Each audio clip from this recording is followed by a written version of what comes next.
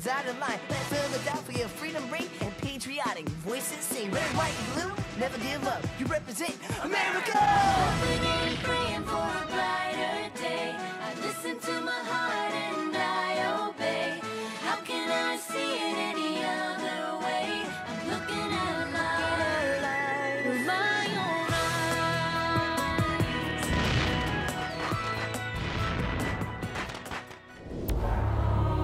eyes. Today on Liberty's Kids.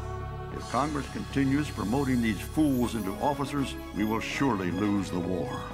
Washington's troops taught the ways of professional soldiering by the aide-de-camp to King Frederick the Great of Prussia. They're learning from a Prussian? Who cares how we stand if we know how to fight? We were already starving and living in rags. If Washington lets von Stueben keep treating us this way, he won't have any army at all.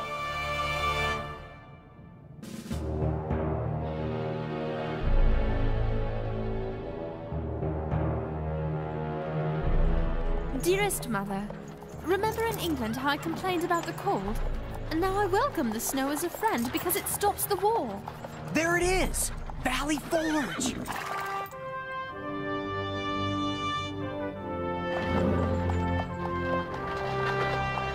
Washington's a genius!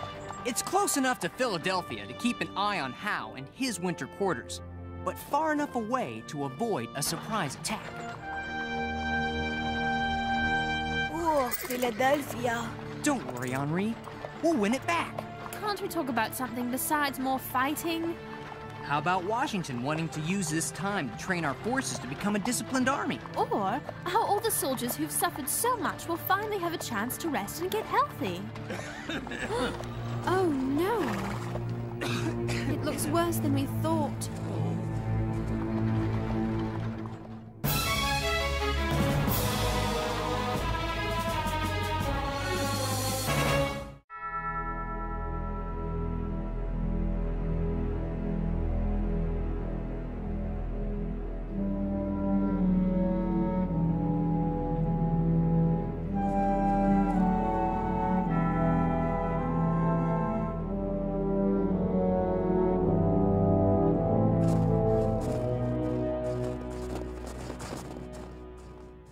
We meet again, my friends.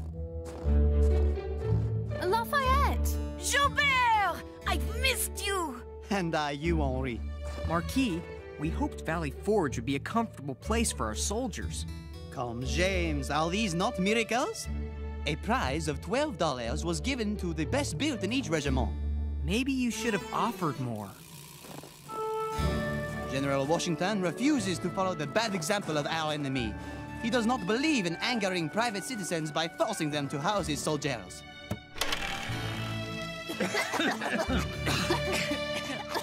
Chimney still needs work. But we heard there'd be more food for the men and warm clothes. Yes.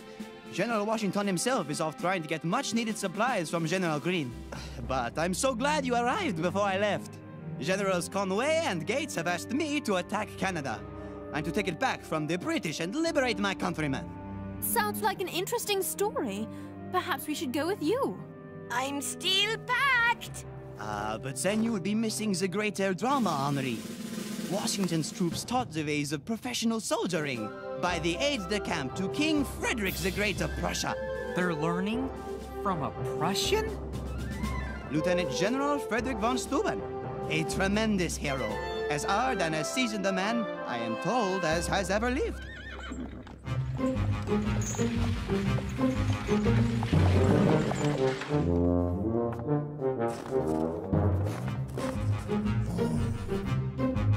There. That's as hard a man as has ever lived.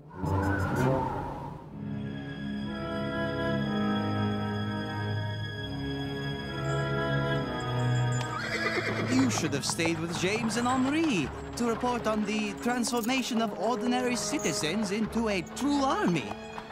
What happened? Those must be the supplies the soldiers are waiting for. Lying there, abandoned. Alas, Congress put our supply lines in the hands of shirkers who prefer British gold to the good Continental dollar. Philadelphia? They spelled Philadelphia with a K. I'm going to write about this. No, General Washington begs us to hold our tongues. He doesn't want the troops to lose faith in the government. He'd rather take the blame.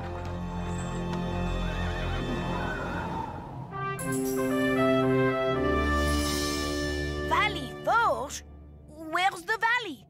And where's the forge? The forge was burned by the British. As for the valley, well...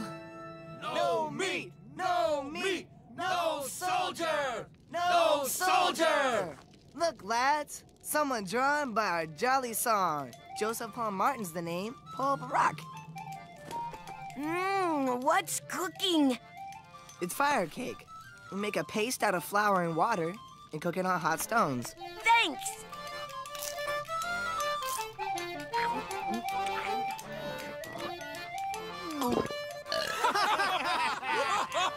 You there! Captain Elias Treadwell, at your service, sir.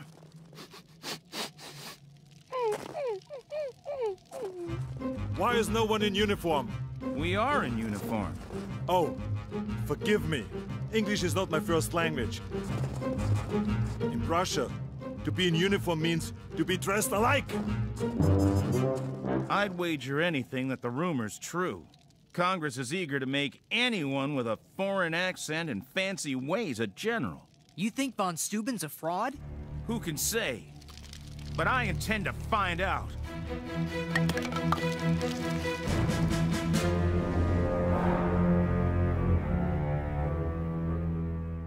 Sir, why do you harass me? I say to you what I say to others just like you 35 times a day. Congress gave me no power to hire officers. But I am of merit. Sir, you knowing that you are of merit is a good and pleasing thing, but it doesn't mean it is known to everybody. You insult me. I am of exceptional merit.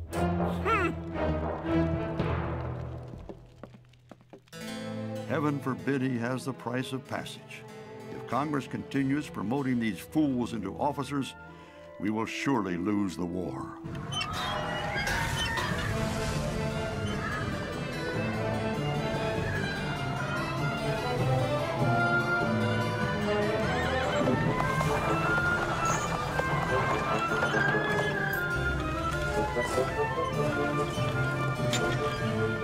A courier from Valley Forge told me you'd be coming.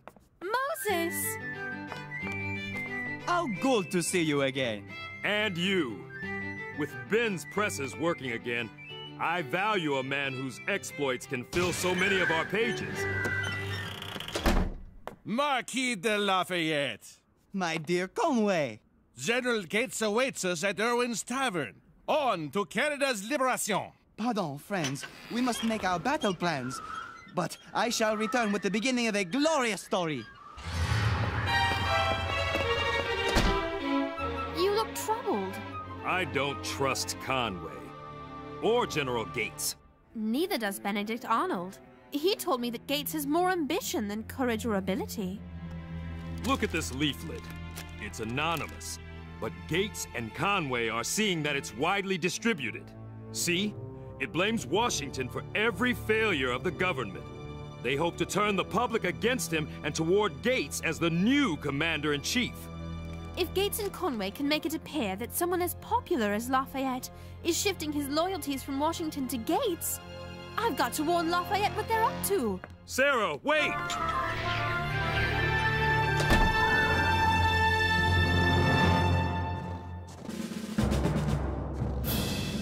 Pardon me, gentlemen. Do any of you know how to stand at attention? You mean stand up straight? Yes. We know how to stand up straight. Then pray do so. I shall be using you to train the men.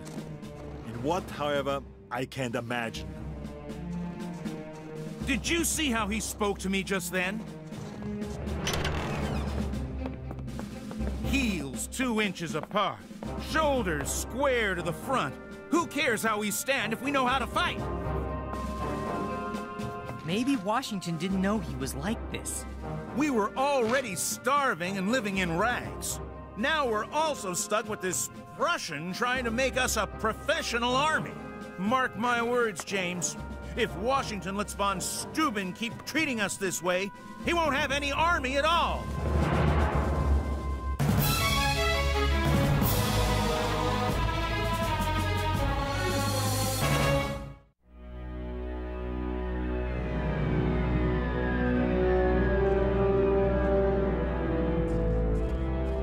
Where could that tavern be?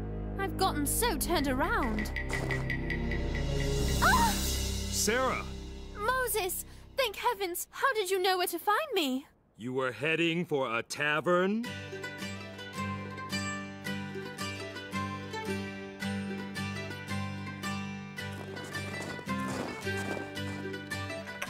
To Lafayette! A toast to the future hero of Canada! Hear, hear. In the company of his equals at last, and free of the civilian general of Vally Forge. With the good Marquis reporting only to me, we shall become a triangle of power with no man to stand between ourselves and our own high ambitions. Wait! A toast to the man who will have my eternal loyalty. A most excellent and esteemed General Washington. I would never go against Washington. Marquis, wait! They think by giving me command of the attack on Canada, I would turn against Mon General Washington? What are you doing here? We came to warn you. But it doesn't appear we needed to. Come, we must warn Washington. The schemes of those two dogs will not end with me. I'll get the presses running, so everyone will know what they're up to. I said kitchen's uphill, latrines down. Do you expect them to walk there? Baron sure has everyone jumping. It's turning the whole camp upside down. What are you up to? Baron von Stuben's orders. Air out the straw in your mattresses, clean everything inside and out, take a bath. I tell you, James, I may be named Plum Martin, but that Baron's plumb crazy. Corporal, I ordered your company to assemble.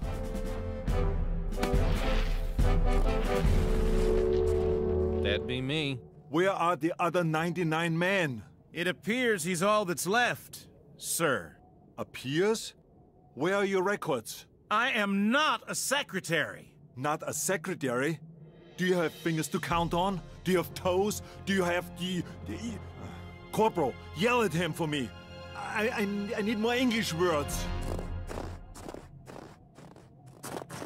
Sir, you may not appreciate our brand of military discipline. However... How can I appreciate what you don't have? Where are the soldiers? Where are the uniforms? No one keeps records of anything? Corporal, what is that? Think it was a critter of some sort. I reckon that's where it died. Assemble a detail to remove it from the camp. Why? Why? Because it stinks. Because it carries disease. And because I say so. Oh, all right then. Captain, assemble. Somebody. We drill for battle. That's for me. Henri? Pardon, Monsieur le Baron. I want to be trained. You? Little filled mouse. You're no soldier. Then, neither are they. But they're the best. They just need to learn what you have to teach. Between you and me, I think you may be right. Very well. You may train with us as our mascot, and perhaps our good luck charm. Hooray! If I were you, I'd keep my young friend away from von Stueben. He's a monster. These men need their strength to survive and fight, not drill and clean up around the camp. Shouldn't soldiers drill and keep the camp clean? A lot you know. He told me I should win the devotion of my men. Is that bad? Discipline comes from an officer holding himself aloof, an object of awe. You cannot command and be a wet nurse. I'm making inquiries about our Baron. And if I can dig up some dirt, I will get rid of that fraud.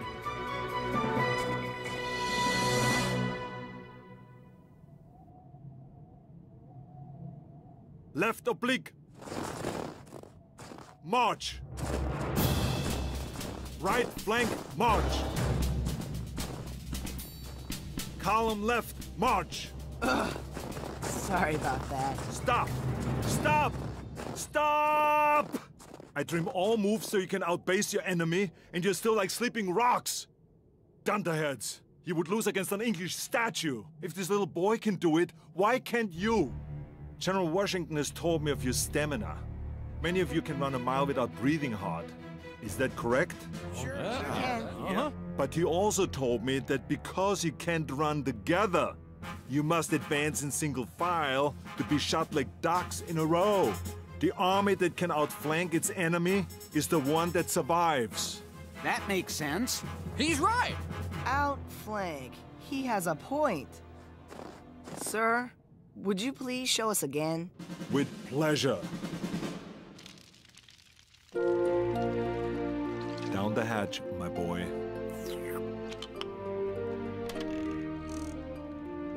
Excuse me, Baron. I'm from the Pennsylvania Gazette. If I could ask some questions. Certainly. Here you are, lad. Drink the broth slowly.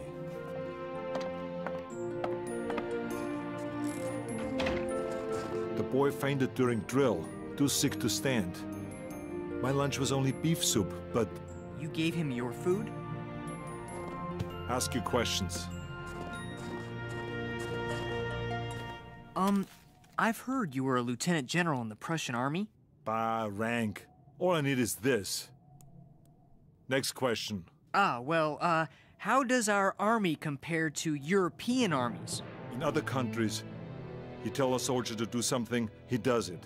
But an American, he needs a reason, because this fight is his fight. I've never seen such courage. And in these wretched conditions, any other soldier would have melted away. I am thankful Franklin sent me to be part of this. Ben Franklin sent you? Yes. He said Washington's genius is, what he doesn't know, he learns. He thought drilling was a disagreeable necessity, but now he sees. You drill the men so each one can be as strong as the next. Strong as iron. Right, because the weakest link can destroy the chain. James, I've got dirt on von Stueben. A soldier who served under him in Prussia is in this very camp. He says von Steuben's neither a baron nor a general. You're certain? Well, the soldier's off on patrol, but I'll ride after him. When I return with his testimony, that will be the end of our baron. He seems to know what he's doing. I'm the soldier, James, not you. I believe George Washington will lead us to victory, and I'm not about to let this phony baron destroy our army. But... James! We have something urgent to convey and can't find Washington anywhere. I last saw him by the kitchens. Kitchens? What kitchens? Nothing is where we left it. Including Washington. He's off to meet with General Greene. But we must warn him about Gates and Conway. He'll be back by morning. James, is something bothering you? Captain Treadwell has bad news about von Steuben. I must talk to General Washington.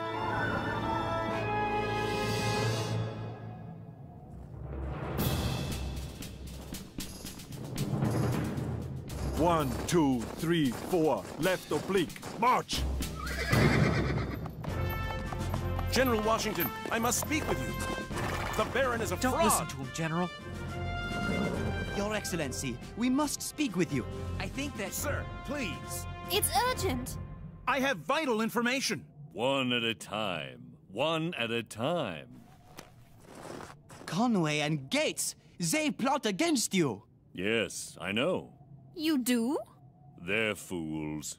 My only concern was the credibility they might gain with you by their side. But I could never stop you from trying to regain Canada. Vive le Général! Mwah! Mwah! They're not the only ones who deal in trickery. Look, General, A signed affidavit that von Stueben is not a baron. Please, General Washington, may I speak? Wait. Will you look at that? 1, 2, 3, 4. 1, 2, 3, 4. To the rear, march! To the rear, march! Captain Treadwell, baron or not, von Stueben has given me what I need. A professional army. By the way, General Greene came through with food and clothing for the men. The supply wagons! Come, Captain. The measure of greatness is to create something with a life of its own. For Washington, it is a nation. For von Stueben, it is an army.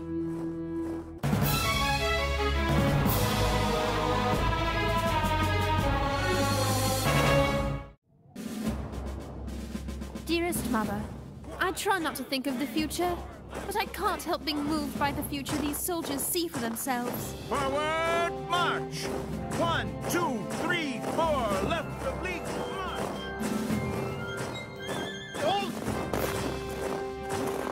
Sweet potato dumplings.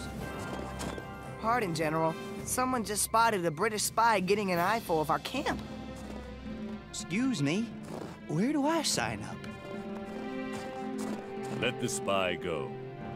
This is something I want our enemy to know about. Come, I will show you.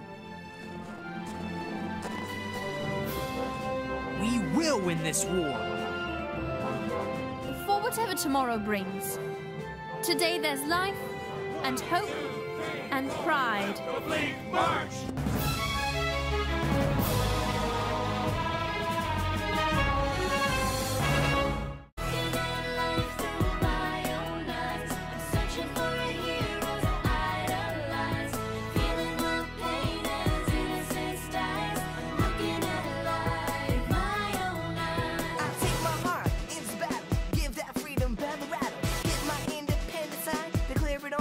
Red, white, and blue, never give up. You represent